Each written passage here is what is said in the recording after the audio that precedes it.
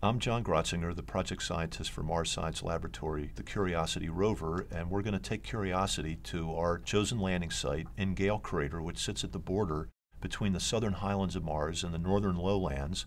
A really exciting spot because it's very low, and that's the kind of place where water might have pooled and possibly formed lakes. So here we see a different view of Gale crater that has a different perspective.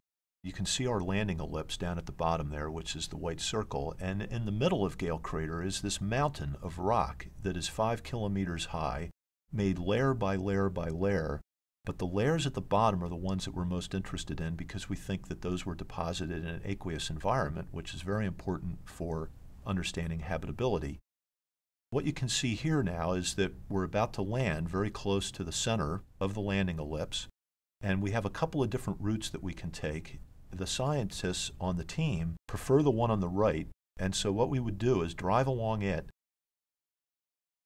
And now you can see at the base of this mountain where these lower layers are, and the layers are important because they allow us to sort of read a geological book. You start at the bottom of the mountain, and those are the oldest layers, and then the layers that occur up near the top, those are the youngest parts, the youngest chapters in the book.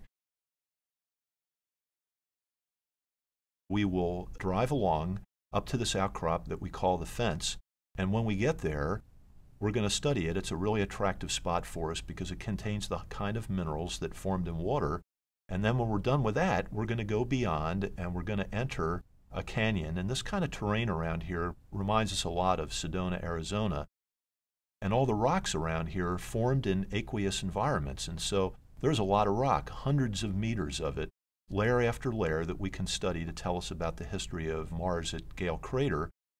Now we cross a boundary and we go into a very different type of rock. You can see how it weathers very differently. It's really rugged.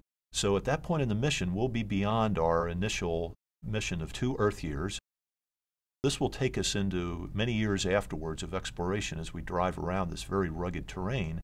If we make it, we'll be able to look back over the area that we have previously studied, back down in towards the bottom of Gale crater, back towards our landing ellipse.